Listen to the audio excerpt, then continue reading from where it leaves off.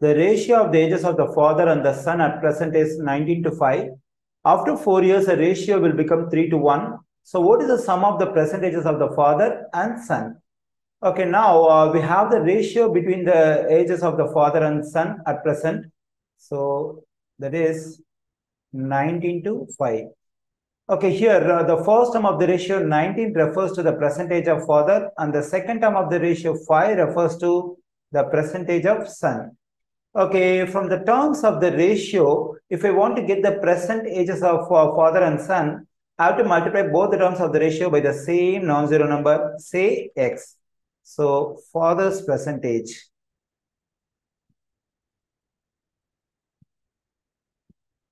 is equal to, so I have to multiply the first term of the ratio by the non-zero number x, then it will be 19 times x is going to be 19x. So then son's percentage, I have to multiply the second term of the ratio by the same non-zero number x. So 5 times x is 5x. Okay, now I got the percentages of father and son in terms of x. Okay, after 4 years, what will be the age of father and what will be the age of son?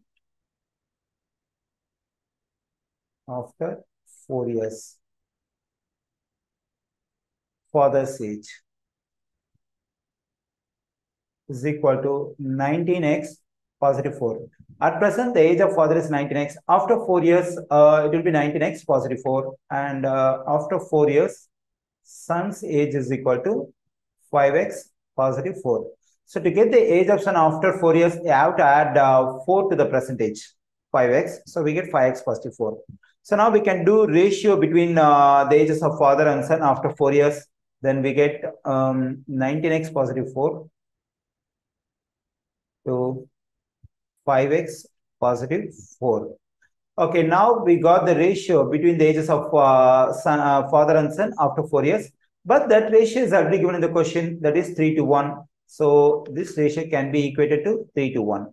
So the ratio what we got between the ages of father and son after 4 years is 19x positive 4 to 5x positive 4.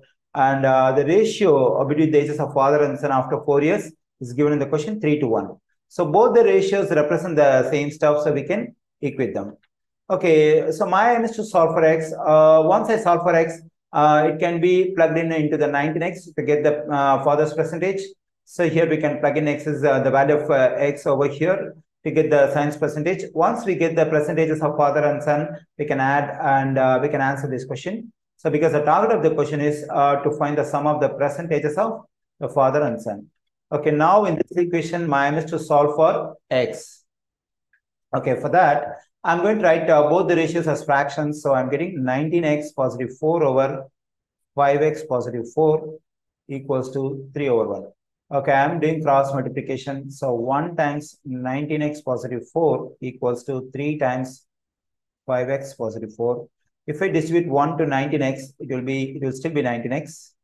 So 1 times 4 is just 4. And 3 times 5x is 15x.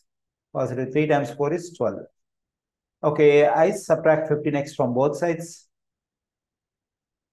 And also I subtract 4 from both sides. So positive 15x and negative 15x will cancel out. So positive 4, negative 4 will cancel out. So the simplification of this one is just 4x. And the simplification of this one is just 8. I divide both sides by 4. Then I get 4 will cancel out. I get x is equal to 4 goes into 4 one times, 4 goes into 8 twice. So I get x is equal to 12. Okay, now to get the value, to get father's percentage, I have to plug in x is equal to 2 into this one. Then I get 19 times 2, which is 38 years. And I'm going to plug in x is equal to 2 into this 5x to get son's percentage. So 5 times 2, which is 10 years. Okay, the target of the question is to find the sum of the present ages of the father and son. So now we have to add the percentage of father 38 years and percentage of son 10 years. When I add 38 and 10, it will be 48 years. So the sum of the present ages of the father and son is 48 years.